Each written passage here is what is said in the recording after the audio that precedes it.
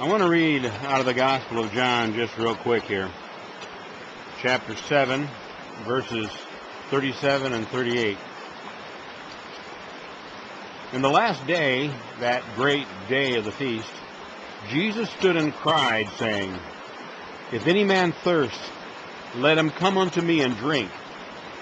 He that believeth on me, as the Scripture hath said, out of his belly shall flow rivers of living water. And the reason I wanted to read that is to give a picture, obviously, that's why I'm here, of living waters. And I also wanted to express what the process of memorizing the Scriptures does.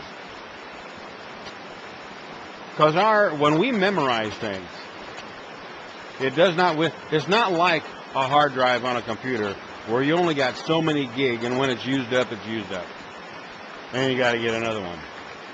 No, God has made us so that our memory is a living thing, a growing thing. But like everything else that we have, if we don't use it, we will lose it. So the more Scripture that is memorized, the more you take to heart God's Word for God to reveal Himself to you, the more capacity to receive is given. So I wanted to make this little video and just throw it in amongst the memorization videos just to let you know. Does memorization take time? Yes, it does. It does for me. Is memorization something that is difficult to do? Well, for me it is. But look at the rewards of it. Because once it is settled in your heart, God and His Word bring that avenue of life by His Spirit into a point of reality that you don't really get any other way. So I encourage you, as you can tell that I've done in my posts, take God's Word and begin to memorize it. The places that God is touching your heart, take the time. Map out a plan. Sit down. Take the time. Get it established in your heart.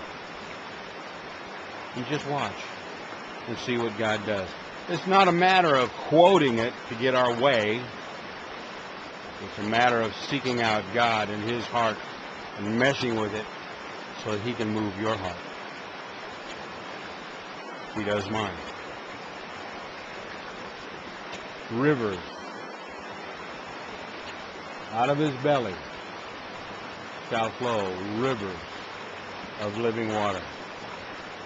And when it's talking about the belly,